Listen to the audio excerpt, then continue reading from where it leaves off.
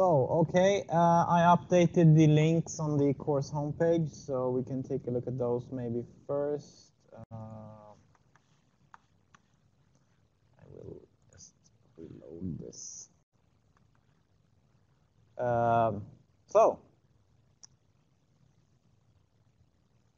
Maybe this one is the most interesting.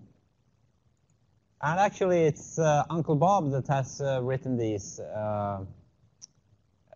PDFs also. And maybe you don't know who Uncle Bob is, but some of you might.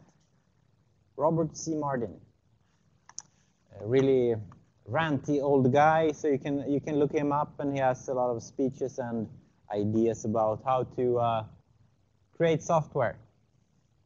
And he has written about these principles also. So if we take, for example, the single responsibility principle, we have a PDF for it, and you can look it up. The notation in these figures is somewhat UML-ish, but I don't think it's actual UML. And in some of the PDFs, at least before, it was some older notation also. But basically, he gives some examples and he discusses what things are. And in this case, he has often two examples. One more simple. If you can probably recognize this. We did this with the circle. We did our big fat circle class that has the get area and functionality like this, but also the draw functionality. So we have two applications that use the same rectangle class in this case, but it's also coupled to a user interface. This is used in the graphical application, but not in the geometry application. And you get badness because of this rectangle has multiple responsibilities. And this is the solution then to separate the responsibilities in some way. Has a more intricate example also with the modem. So responsibility, design, and separation is not always that easy to spot. So, but you can read more about it in these PDFs. Let's see if we can find. Here you have the old notation that I learned. I talked about the clouds for the classes. And you can just imagine trying to draw something like this on a whiteboard. Not that fun. So it's kind of like good that this was abandoned. But well, this is the Booch notation. So if you find this is these types of class diagrams, well, you know that it's probably pre-2000 at least, I think. Maybe we can find a date on this document. No, we could not. The diagram is probably done pre-2000 because I think UML was around, at least started to form around that time. So anyway, he discusses these matters in detail, and if you're interested, you can find out more. And he also has a kind of big document about the design principles and design patterns, and what we are actually trying to achieve, and what is happening to our software if we do not do something. And I think he goes through the principles once more in this document also, but from a slightly different perspective. And also the Wikipedia link should be available to you to find information about the solid principles. So moving on, dependency inversion. The principle of dependency inversion says that high-level modules should not depend upon low-level modules. Both should depend on some kind of abstraction. And abstractions should not depend upon details. Details should depend upon abstractions. This will increase reuse and changeability. Typical example is protected variations pattern. So maybe we have no, this is the last slide. Yes, it is. We will take a look at it in this PDF first, I think.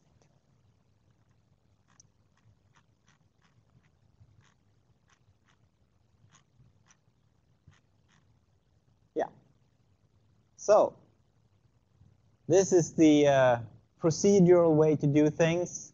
You have some high-level procedure function that calls some other functions that in turn call some other functions and some other functions and some other functions. So you get kind of like a direct dependency from the more abstract to a more specific, to a more specific, to a more specific, to a more specific. So for example, then if you change some detail in the file format, and this is way down in this call hierarchy, everything needs to recompile.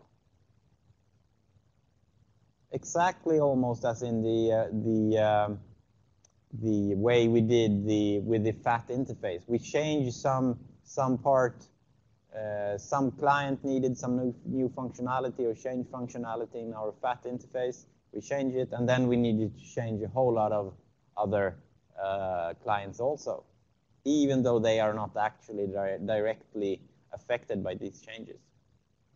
So this is not something that we would like, because, well, recompiling everything because we did some minute change, but this change was really, really far down and had some kind of cascading effect. This can have, well, effects that we would not like.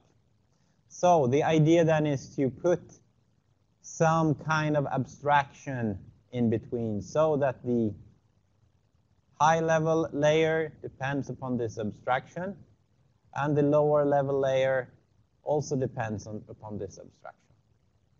So instead of the flow going steadily more and more towards the detailed parts of the system, you kind of like break this flow by inversing the dependencies. So the middle layer in this example has inversed its dependency to go upwards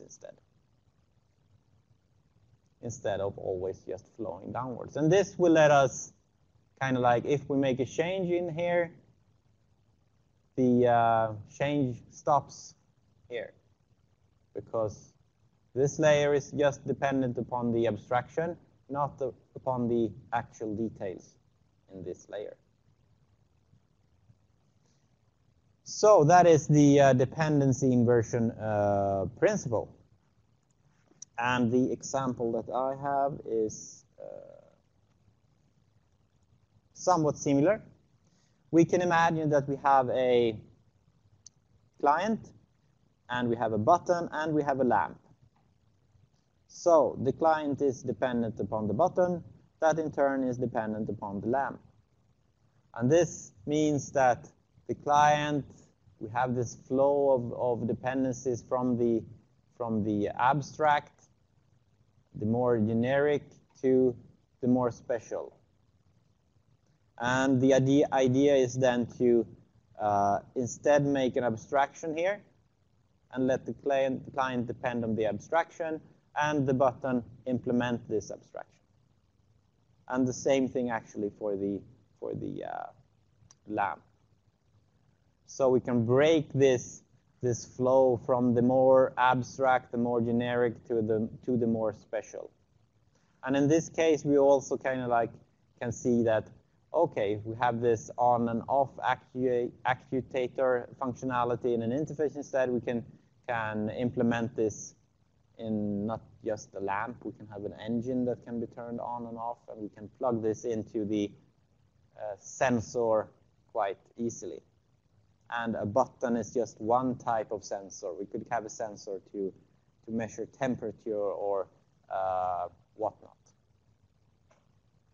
So we should strive to invert our dependencies. If we have the case that we have a high-level module class or whatnot, that depends on low-level modules. So try to find an abstraction between these and depend upon the abstraction instead. All right, I think that's it for the solid principles.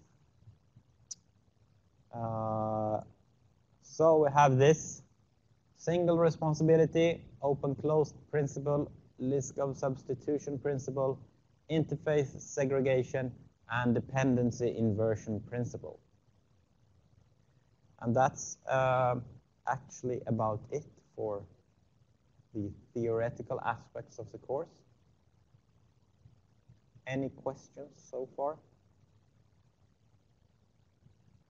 No, good. We can take a look at the online exam.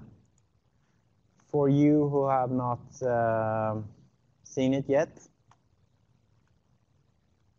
you find the URL here. You need to copy it, of course, and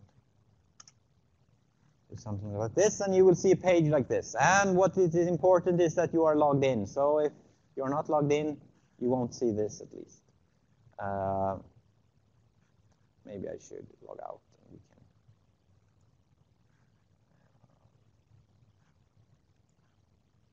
So if you're not logged in, you will just see this. So please log in first.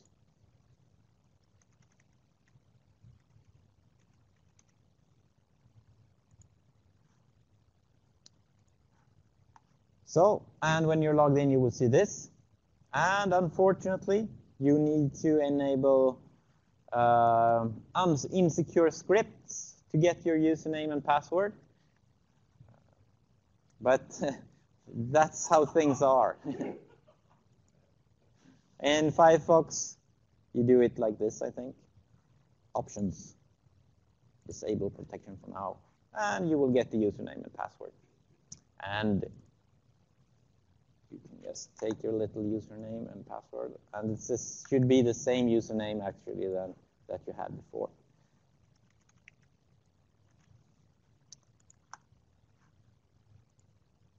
And you will get a page like this. I would like to prompt you to read the instructions carefully. And I've passed the test, so I won't be able to show you. Maybe I can just make a quick fix. Remove my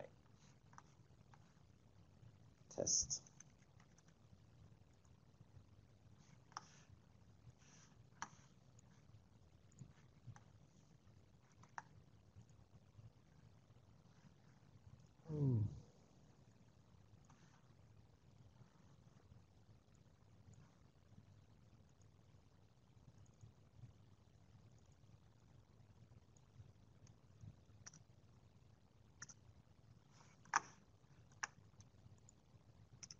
So I removed my test, so now I can start a new one.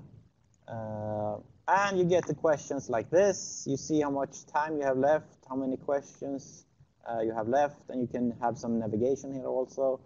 So I just check some alternatives here. Go to the next question. If you would like to have an answer that is none of the alternatives, you need to first check an alternative and then remove it, and then you can save. A little bit wonky maybe. So, but I will just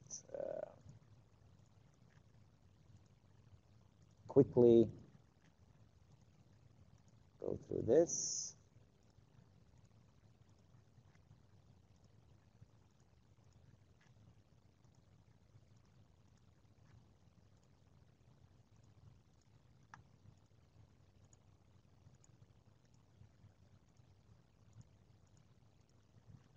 Okay, maybe I will.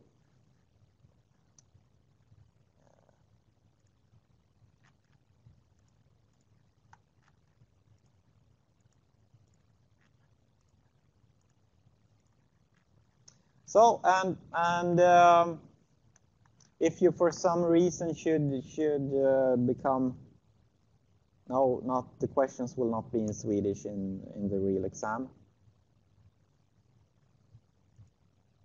If you for some reason go back to this page, you can just click here and you will continue your test.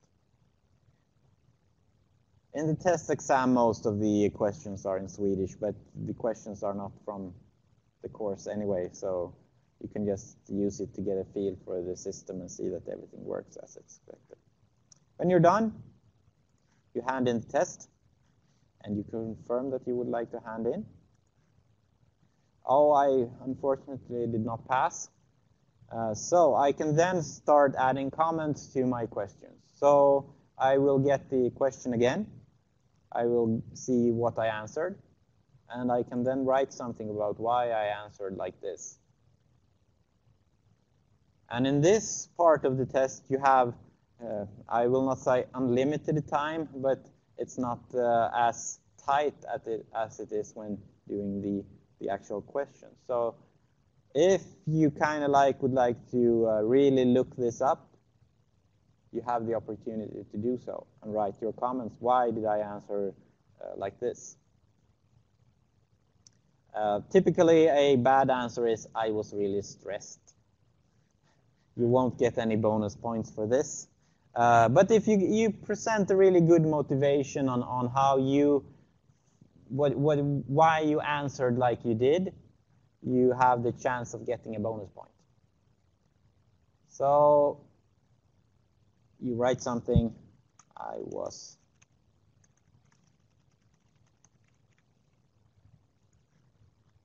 and you go to the next question and so on and so forth, and finally you hand in your comments. And then there is a manual step where I will go through your comments and maybe award you a bonus point and also write a comment on your comment. And when the test period ends, the exam period ends, in this case 19th at 1500 hours, you will have the chance to look at your test and see what you commented and what I commented. So you will have the opportunity to learn. If you fail the test, you have the opportunity to learn some more, and maybe if you have misunderstood something, I can point that out to you. So basically that's it. And right now my idea is to open it at the 21st. Seems to be working right now, and I don't see why it should not be open. So we'll probably open it, have it open for like 2 days or something like that for you to do your first test.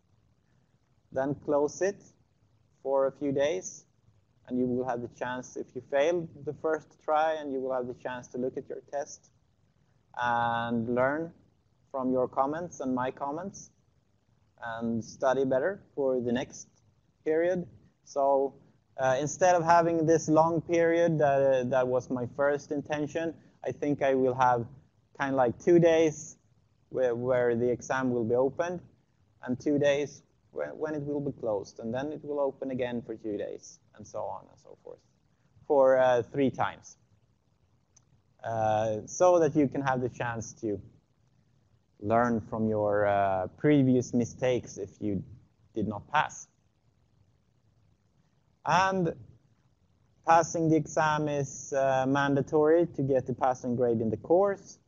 And, well, don't underestimate the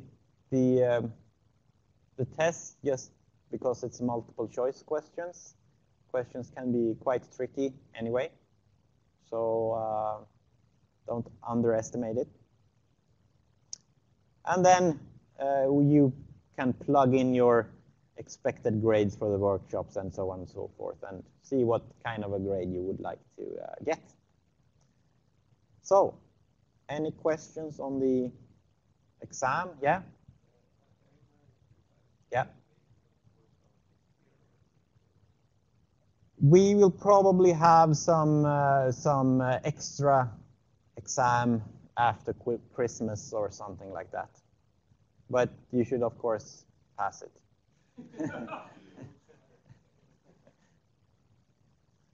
So everything will not be lost if you miss these three opportunities. But you should be able to make it, I think. Especially if you fail kind of like the quiz part and you take your time to add comments in a good way, then you should be able to pass it.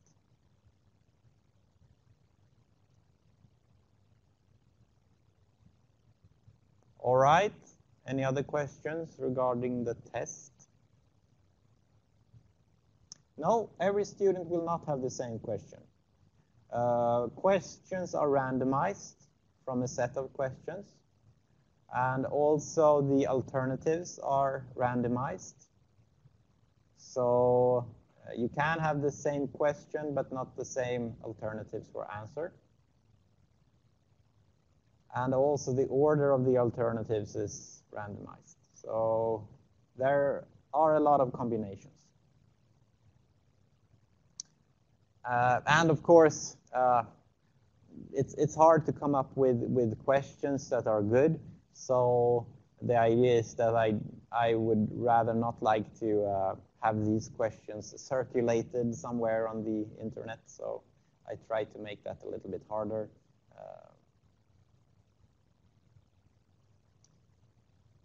So when you take the test again, you can get the same question, but you will probably get some new questions, and you could possibly also get some new alternatives for the same question. So don't be too confused if you kind of like, oh, this question is, I can recognize it from my previous test, but the alternatives are not the same.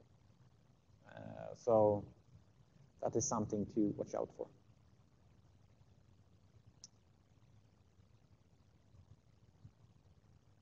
Yeah, regarding the reading instructions, I think I don't have all the questions in my head right now, but if you stick to the reading instructions for the lectures, you should get a passing grade. I definitely think so. And if you study these chapters from the book, you should definitely also get a passing grade and more, but it's pass or fail on the test. So I think it's like 75 or 60% you need to achieve on the test. One thing to remember also is that okay, we start a new test. So 0, 1, or multiple alternatives can be correct independently of the grammatical style of the question. So this is something to remember, that independently on how the question is formulated, there could be answers that you could have multiple answers that are correct, or none of the answer could be correct also. So that is something to, because it only sounds wonky to add both the singularis and pluralis stuff to every question. It will just be really, really hard to read.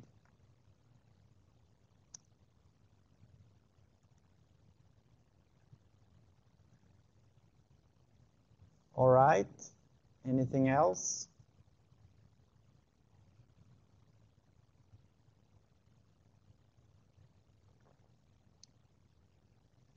Yes, I will open the test the 21st, as stated here.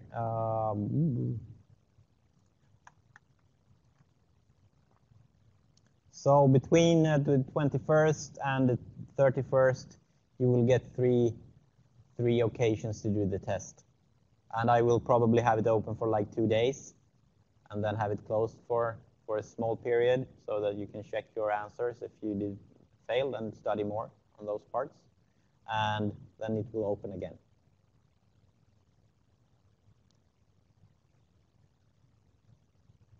Yeah, you don't need to do your first. You don't need to do your first try on the 21st if you don't want to. You can of course do the second try or the third try also, but then again you will miss one try. And you have the whole kind of like period to when the test starts, it has a final deadline, and you have this whole period to start and complete your test.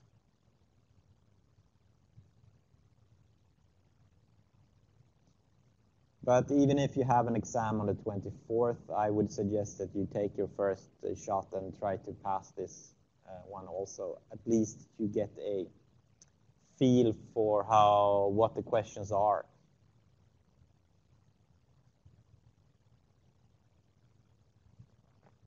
But it's not mandatory.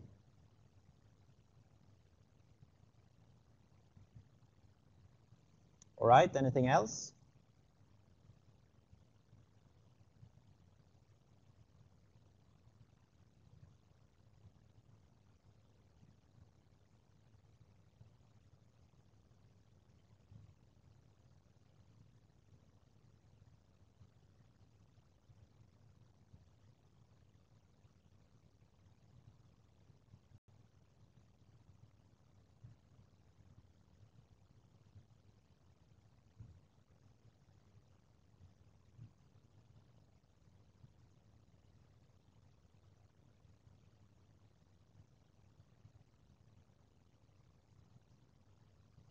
If you pass the first try, it's possible to try 2 more times for higher grade.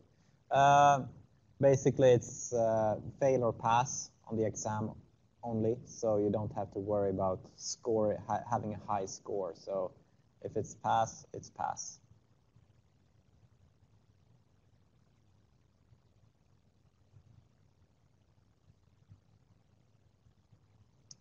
I have a question. Is it possible to use enums in model? Does it violate the model view separation? No. Enumerations can be put anywhere you want to. There's nothing intrinsically bad or specific about enumerations that says that they should always be in model view or controller. So you need to take care on what the enumeration is actually about. And I would be wary if it's called something like visual representation in GUI enum. Then I would not put it in the model. But for example, for the cards, we had the values and the color of the card inside the card class, and the card class was in the model. So having enumerations in the model can be perfectly fine.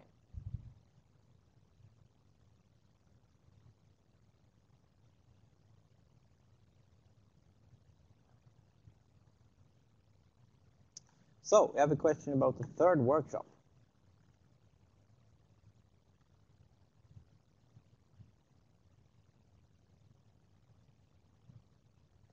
Exactly. So instead of adding a type attribute for the type of rule, here you should use the visitor pattern.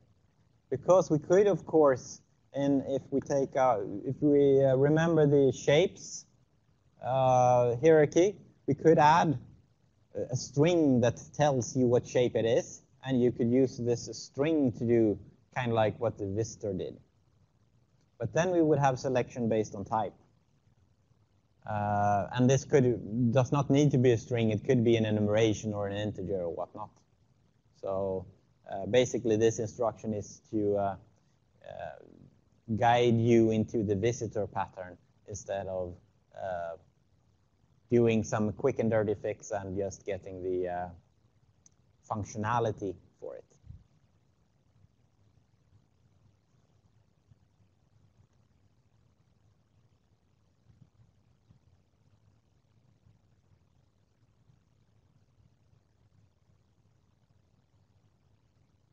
Any other questions?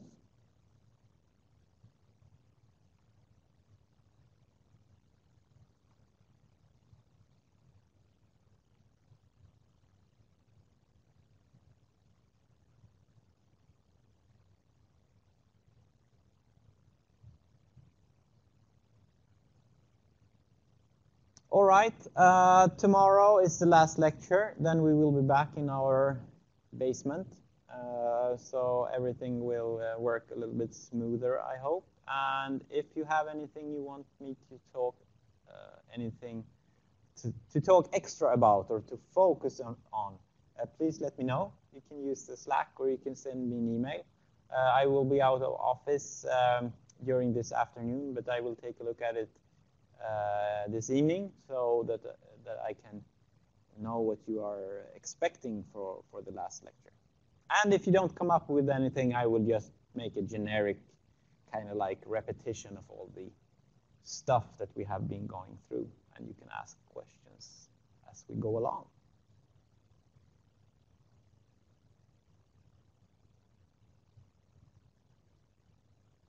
If you missed to submit workshop 1, you, depending on how much you missed it, if you just kind of like did not do it at all, then you will have to do the Yahtzee game and do the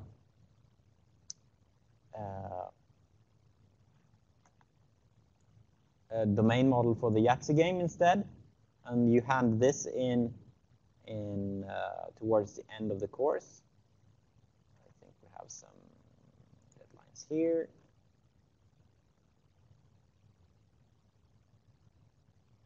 Final submission for extra examination. So really towards the end of November. So the course is okay. You did submit it the first time, but you need to correct it. Then you have the final workshop submission deadline for examination passing grade fixes is the 14th of November.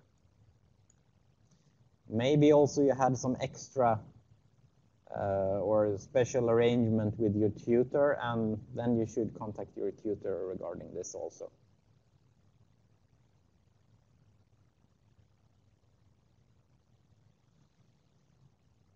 But basically, 14th of November.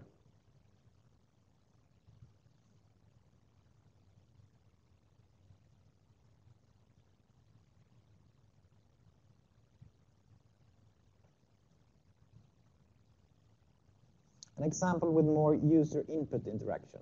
Most of the ones we had were pretty simple for the view for tomorrow. Yeah, sure. Possibly we could take a look at my suggested solution for workshop number 2, as it will be the deadline for handing it in is tomorrow anyway. So we could maybe take a look at that, because that is a little bit more advanced from the input side of you and you side of things, and you are possibly also familiar with that. So that could definitely be an idea.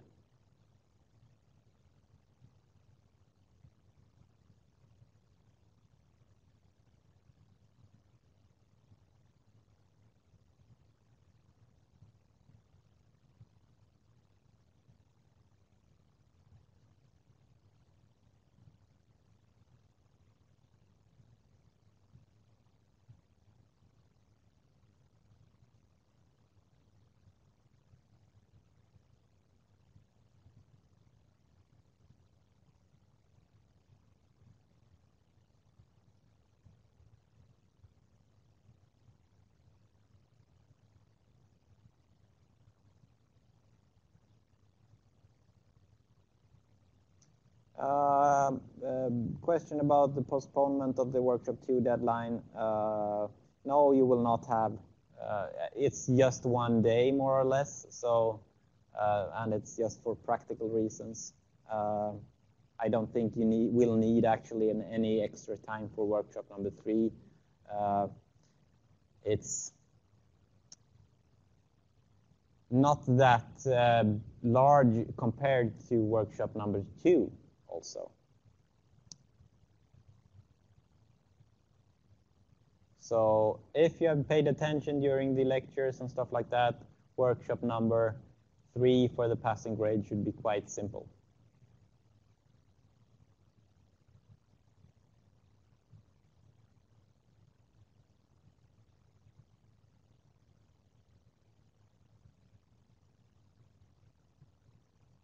User validation is not part of the requirements for, or input validation is not part of the requirement for workshop number 2, at least, for the passing grade.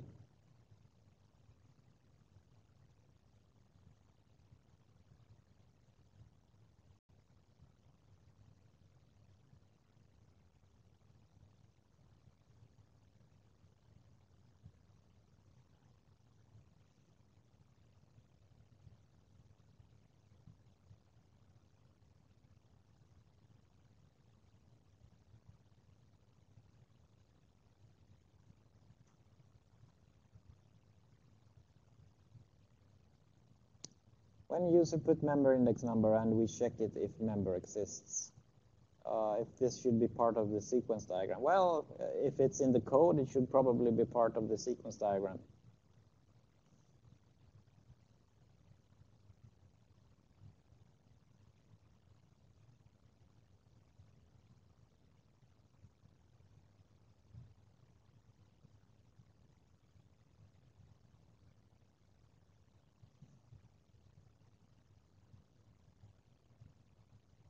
All right, I think it's time to end the 11th lecture.